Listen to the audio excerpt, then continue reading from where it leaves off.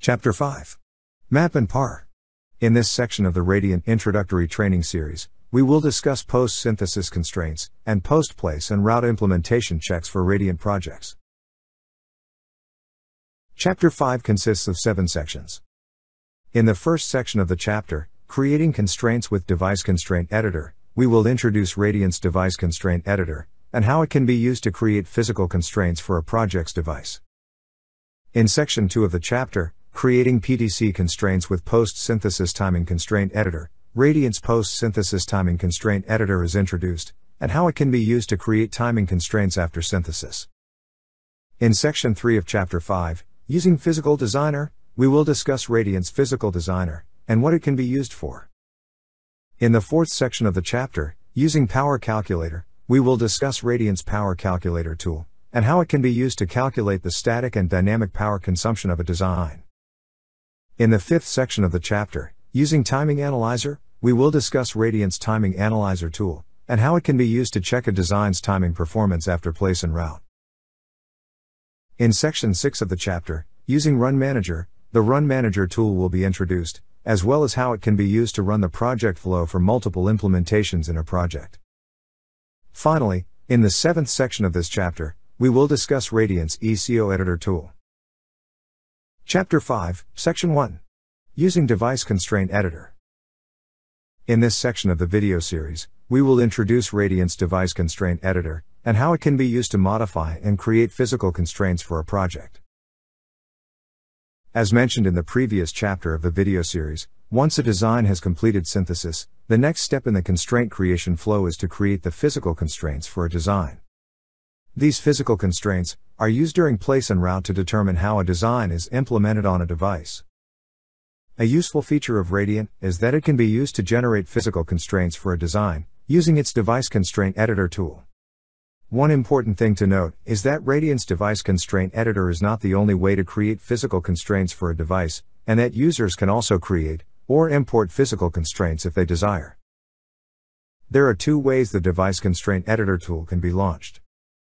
The first way is to select its icon from the Radiant toolbar, as can be seen from the figure on the slide.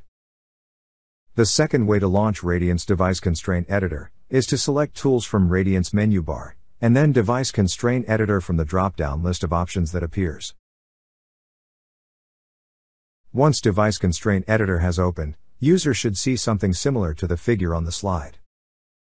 The main view of Device Constraint Editor contains a list of all the top-level ports that were synthesized for a design.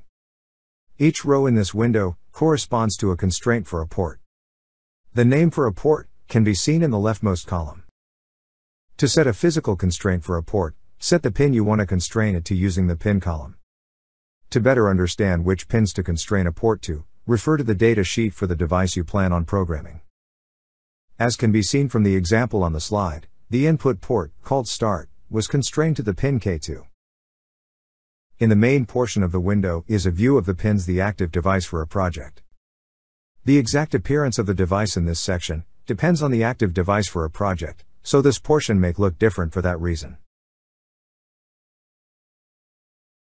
A useful feature of the Device Constraint Editor tool is that users can perform design rule checks in order to determine that the constraints they are generating are valid.